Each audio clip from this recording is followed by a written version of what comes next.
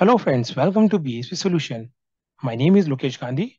In our today's session, we are going to create vendor compliance in Oracle Fusion WMS Cloud.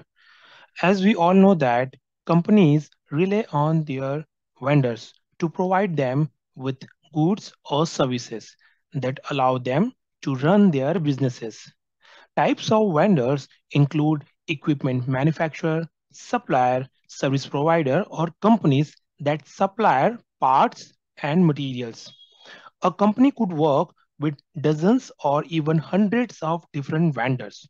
So, what is the need of the vendor compliance in WMS? So, vendor compliance allows you to capture any compliance issues that may occur during receiving.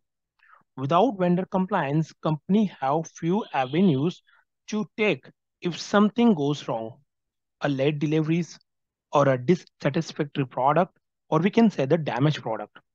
With the help of vendor compliance, we can help your company avoid myriad problem, including the improper purchase order numbers, wrong products and product substitution without approval, incorrect labels, improperly packed merchandise, mixed purchase order, and mixed stock keeping unit. And you can say the late deliveries, damaged product, and many more. All these cases will cause issues that will resonate within your entire organization. And in the end, you hurt your customer services and affect your bottom line. So the vendor compliance play a vital role in our WMS cloud. So let's move on to the application and we'll see how to create the vendor compliance in the WMS cloud. So this is our instance. So we have to navigate to the inbound shipment. So we have to search IP shipment under the search icon and we have already created the ASN with the shipment number. So we have to select the ASN with the status receiving complete. So this is the receiving complete and we have the shipped quantity and the received quantity, right?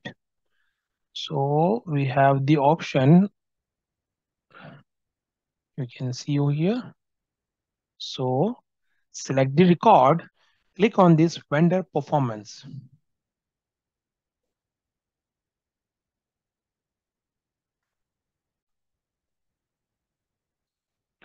So we are creating the vendor compliance for this IV shipment. So we have the option create icon, click on this icon.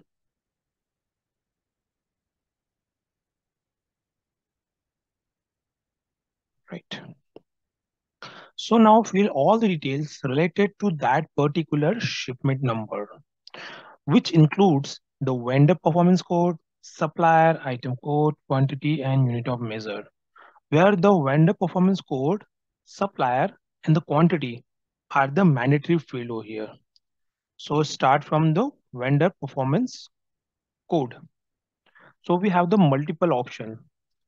We have the late, damage, LBL, and OVR. So we are creating for the damage. So we have to select the vendor performance code as a damage. Now we can select the supplier by this search icon. So our supplier is WED Motor INC. So select the supplier and click on this OK icon, right? We have to select the item code over here by the drop down, select it. And how much quantity are damaged? We have to define under the quantity field. Suppose out of 800, we are receiving the 800, we have received the 800 quantity. So out of 800 quantity, we have the 10 quantity are damaged. So define 10 quantity and you can define the unit of measure as a unit. And you can also upload the image of damaged product.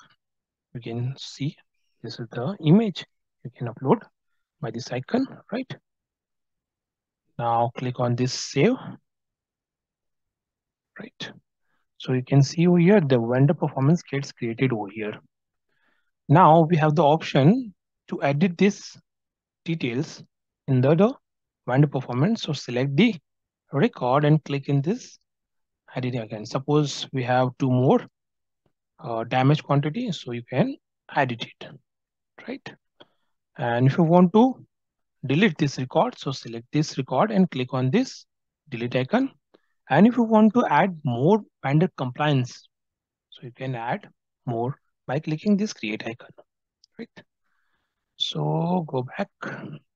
So this is how we can create the vendor compliance in our WMS cloud. So thanks for watching this video. Thank you so much.